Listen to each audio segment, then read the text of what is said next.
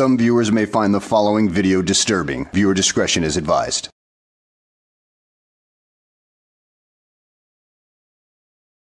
Well, hello, and welcome back to the channel, everybody. In today's video, we find ourselves in Taylor, Michigan, with the Sovtard known as Eric Martin, as he was supposed to make a court appearance a couple days ago, but failed to appear, and now the judge is not exactly happy with him and his Sovtard buffoonery, especially when it comes to jurisdiction, and, well, Eric gets put in his place once again. So let's go ahead and sit back, relax, and enjoy the show. People versus Eric Martin. Mr. Martin, you're back for a settlement conference on this misdemeanor matter. First thing I want to ask you, sir, is I have a court-appointed attorney available. If you would like a court-appointed attorney, I'm just double-checking again because you do have a constitutional right to a court-appointed attorney. Would you like a court-appointed attorney? Your Honor, don't you know who this is? This is Eric Martin, a very misinformed Sovtard who believes that he knows the law better than you do. So he doesn't need no stinking court-appointed attorney because they're nothing but corporate shills that are out to, make money for the court system and to make sure you, him, end up in prison. I mean, that's according to his mindset. No. I'm sorry? No, court-appointed attorney. You do not want a court-appointed attorney? You're breaking up on your end, so that's why I continue asking. So if you could also indicate with your head, like in a yes or no fashion, do you want? You're indicating no. Okay, let the record reflect that. All right, so I see that today is the date and time set for the jury trial, which says clearly in person. Matter of fact, it's even color-coded. The notice that was sent out is color-coded, as you can see in purple. It says in person. And then it says right there, Tuesday, 2nd of April, 8:30. And in-person proceedings. And it even shows the address right there, 23365 Goddard Road. And I'm curious as to why you're on Zoom and you're not here at my courthouse for this jury trial. Let me guess. It's a jurisdiction issue again, right? That you don't fully understand the jurisdiction question? Well, dude, to put it simply, the violation was committed in Taylor, Michigan, and therefore it has to be taken care of in Taylor, Michigan. Is that simple enough for you, or do we need to slow it down for you? No, actually, I have the notice that says today's, and I can show you this on my phone. I have the schedule for this is considered a notice. I have. Sir, you're supposed to be here in the courtroom. Oh, I have. Like I said, not on Zoom. I'll show you that here. Did you hear me? All right. So if you'd like, I have the prosecutor, Mr. Greco. The two of you would like to speak in the breakout room for any possible resolution. I got no problem with that. But if not, I'm going to have to adjourn this matter. I'm telling you right now, the next date that you're coming is you're going to be coming in person for the trial here at the court at 23365 Goddard Road, Taylor, Michigan, 48180. All right. So would you like to speak with Mr. Greco for any potential just settlement negotiation? Yeah, I don't have a problem talking with him. Yes. Sure. All right. Let me get it clear from you. You said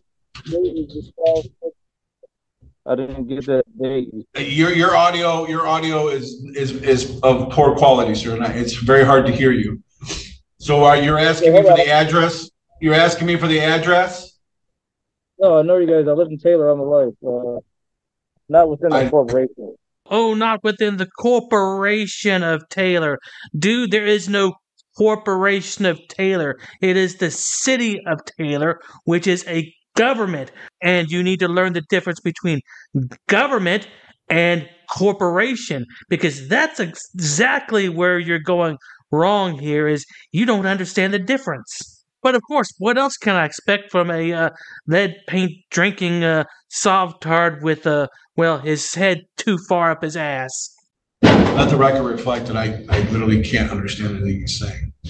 Can anybody else say I what believe he's you said that he lives in Taylor. He lived in Taylor all his life. You live in Taylor all your life, and you know where the court is? Can you hear me better now? Yes, much better, yes.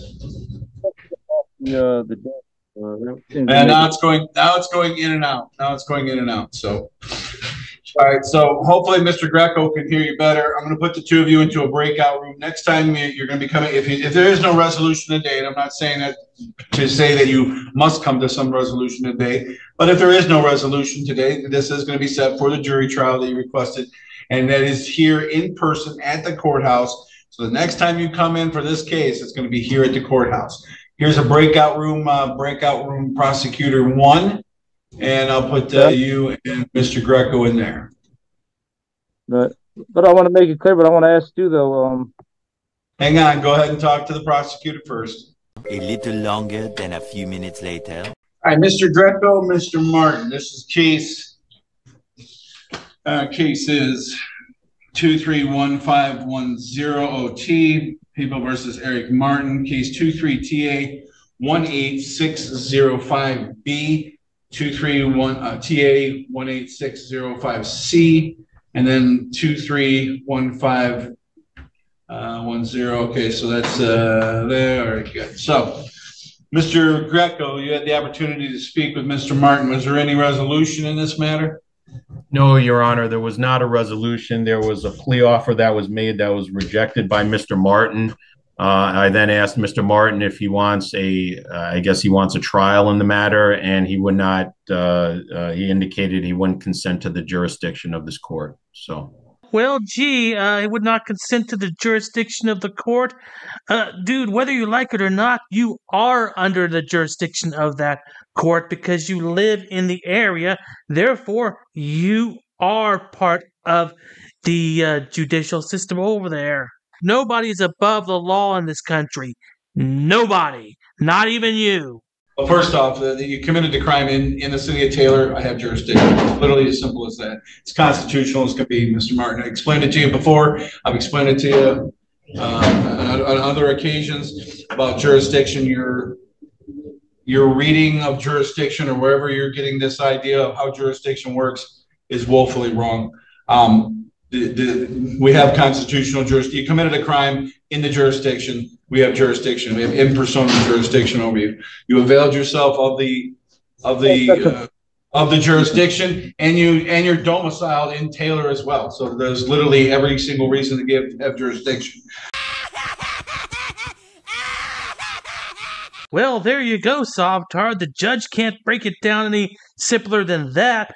I mean, but of course, none of us here speak fluent dumbass anyway, so there's a possibility that he might not have comprehended how simple that concept was. Now, so we're going for a jury trial.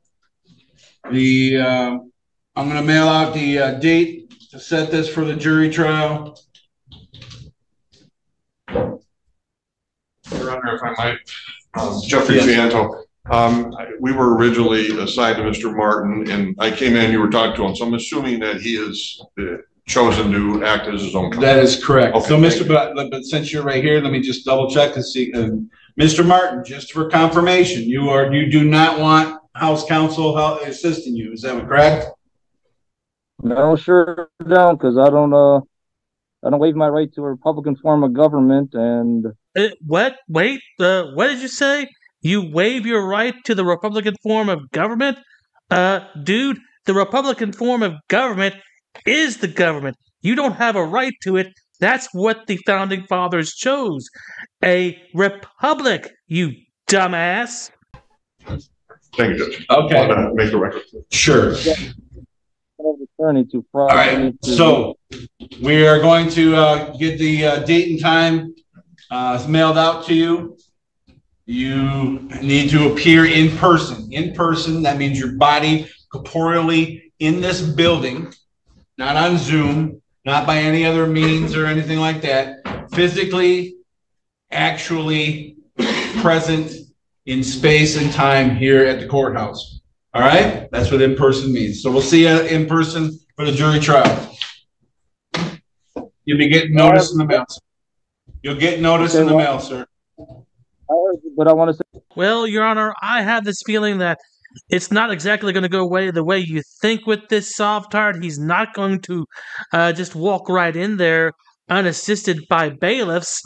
Something tells me that the next time we see him, he will have skipped out on the court date and be escorted in via handcuffs, because that's the only way you're going to get him in there.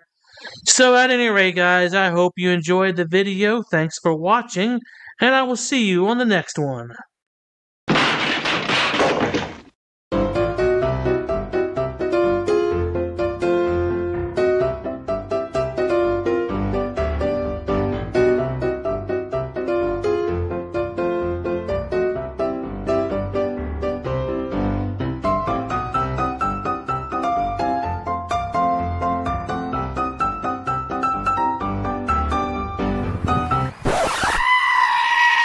Dude, so there's no way I can get in, bro?